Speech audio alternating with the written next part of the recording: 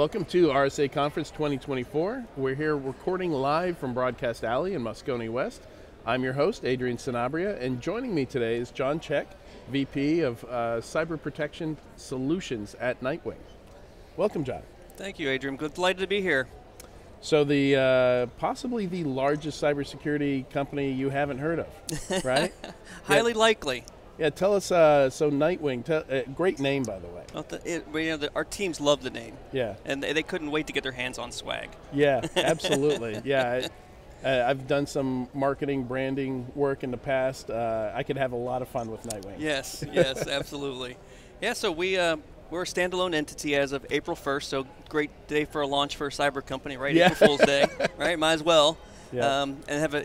So we spun out from Raytheon. Mm-hmm. It's really the cybersecurity intelligence business that Raytheon provided to government, state and local, and commercial entities is what we provide. The services related activities. All right. Yeah, that's it's interesting because it's it's not something we hear a lot about. Mm-hmm. The services provided. Is that considerably different than like the way you deliver the services, the way you sell to them? Is that significantly different than the private side? It absolutely is. So part of what spun out is we have 2,200 employees strong, 1.3 billion in revenue. So wow. Right, not tiny, but yeah, it's a very different way we're selling because also we're selling into a lot of intelligence and other missions that really keep our nation safe. So it's a way different the way we approach the marketplace. Which is, right, we obviously lead with our teams, right? Our people are what make us great. They are committed to the missions. They're committed to they're growing their career and learning more and really defending our nation. So it really makes it really special for us. Yeah. Definitely mission oriented. 100%. Yeah. I'd say so. We're so mission oriented. Most cyber companies have a problem with attrition, right? We're in single digits, and there's really? There's a lot of factors that go into that, but certainly mission is a big driver. I'll ask more about that later. That's very interesting. So cyber protection solutions, what is that? Help me understand what that is. It's really all things defensive cyber. I mean, my team goes from the a pen test all the way to standing up nation state cyber capabilities and everything in the middle. Okay. So we really provide the whole spectrum of services, which just makes it great, and across all different customer sets. Mm-hmm. Interesting, right? Every customer is unique, but they all have the same problems. Right. And it's really figuring out how to ensure that we're bringing the right things to bear to help them. So it sounds like not only services, but also maybe building some custom tooling. Some research folks, some development folks. Absolutely. We do a lot of integration work, right? One of the key challenges all of our customers have is, right, they bought one of everything and have a hard time integrating those tools, capabilities into something that actually provides them the cyber defense they're looking for. So we really help in the architecture, the integration, and really bring the people that are hard to find. That's one of the, our customers lose their key, you name the tool person, and they can't rehire that person. It makes it really hard, but we have a deep group of resources that can really help them. Yeah. So this industry has evolved a lot over the years, and as we see RSA and the industry grow, we were just talking about the vastness of the expo area. Also so of the breaches. So of the the negative consequences that we've seen. What do you think is missing there? What is what are some of the key stuff that you find actually work with your customers and that maybe other folks are missing? Well, I think the number one thing we try to help our customers is help them build capacity, because that's what they all need, right? They'll never be able to hire enough people.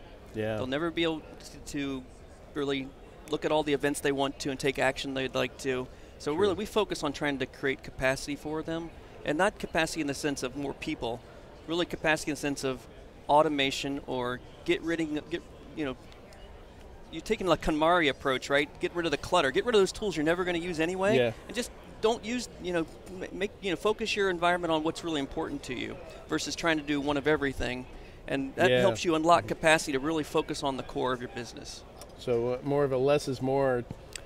That and ruthless automation. I mean, all the talks around AI, but that's just a portion of it, right? Really, one of the keys to unlocking capacity is you got to automate the routine. Yeah.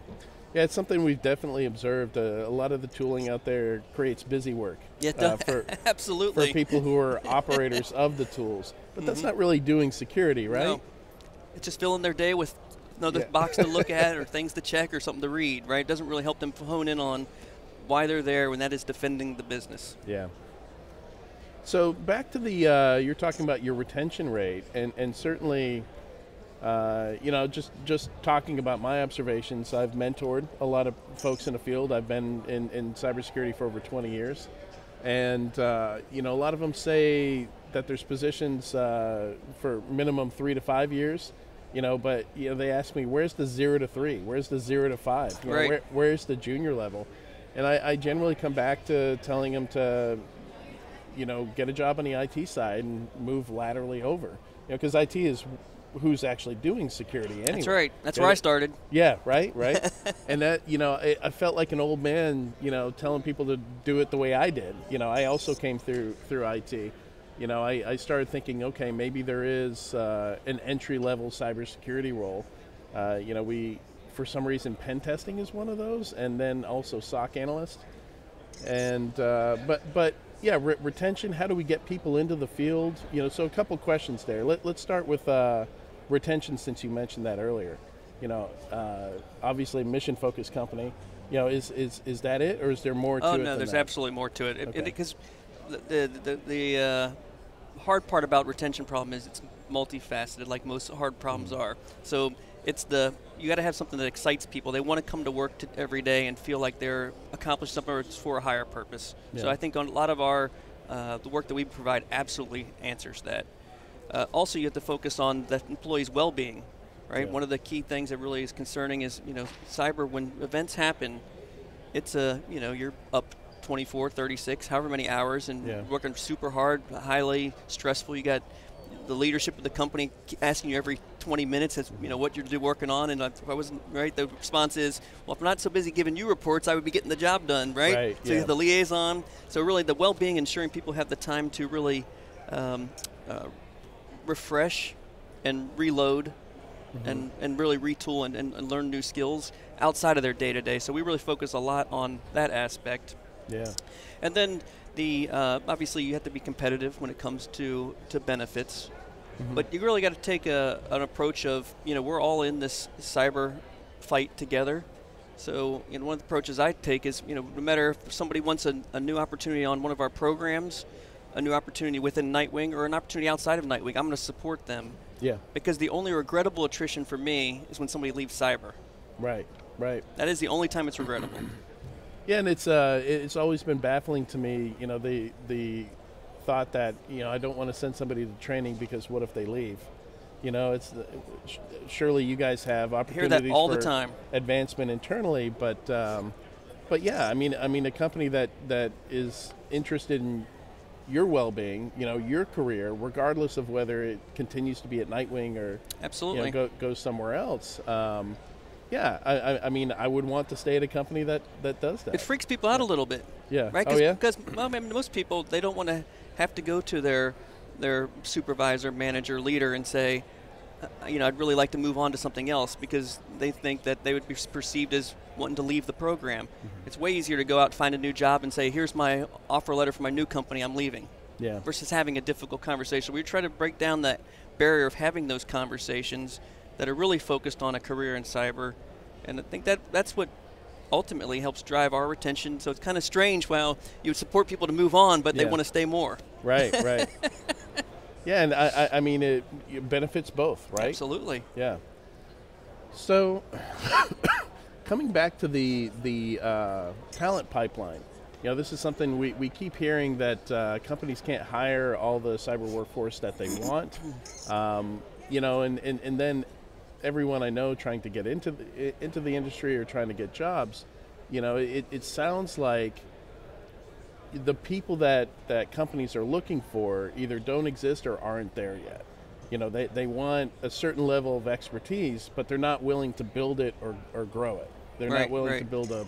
So that's my observation, at least. Like what are you seeing there, and how do you think obviously a company your size can afford to build a pipeline, I would think, a talent pipeline. But what should companies be doing if they want to be able to, if they want to be able to staff the way they want to, like at what size do you get when it makes sense to build that talent pipeline and ensure your own, future? Well, for us, based on our legacy, right, we really ran into this problem early stages of COVID, right, where it was really talent, right, was extremely high. Yeah. There's a high level of competition there.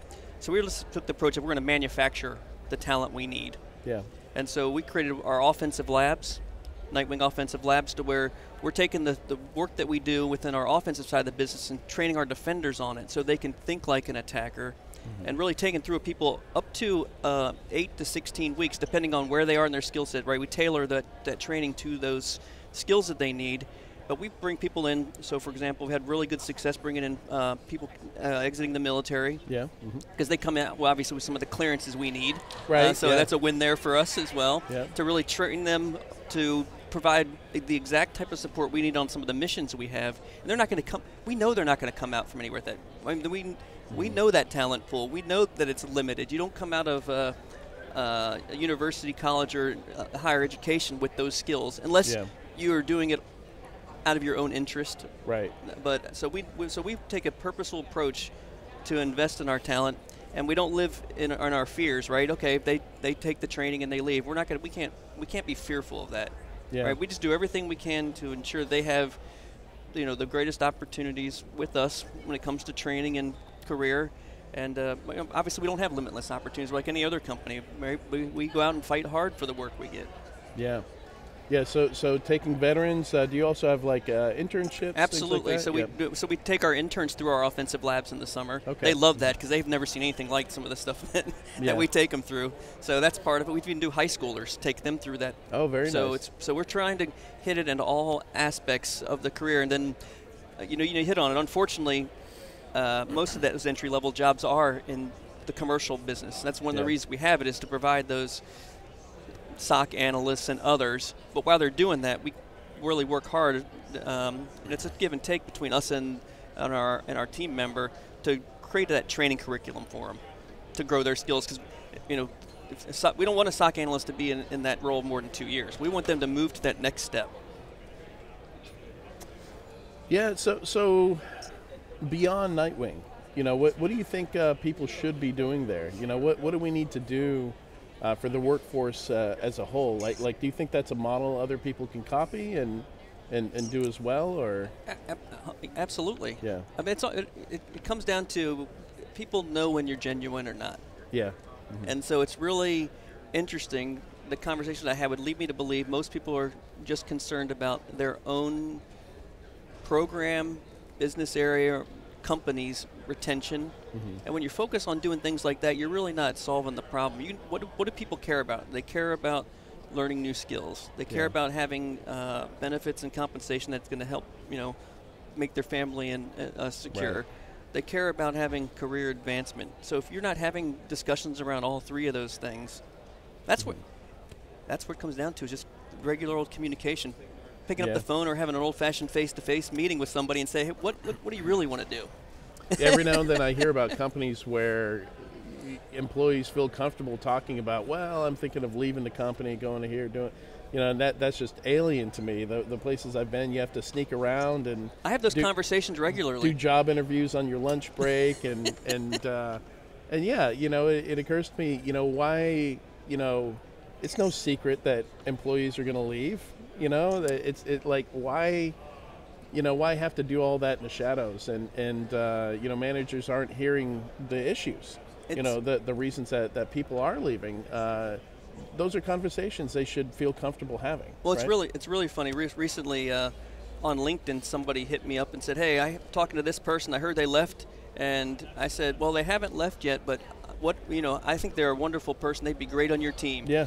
And he was freaked out, never responded to me, never came back. So, not only the employees, but the people that are out there, he couldn't believe that I possibly think. They probably thought, well, this person must not be good because John's trying to get rid of him, right? When I wasn't. I genuinely wasn't. Yeah. That's so it goes both ways. Yeah. Yeah. So it's hopefully we can get to a better place there, and we need it to build this industry, to build the 100%. workforce up.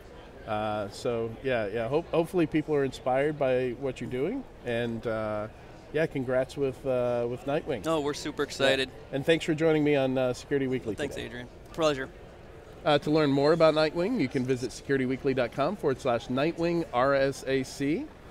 And you can check out all our RSA coverage at securityweekly.com/RSAC. And we'll be back with another interview in a few moments.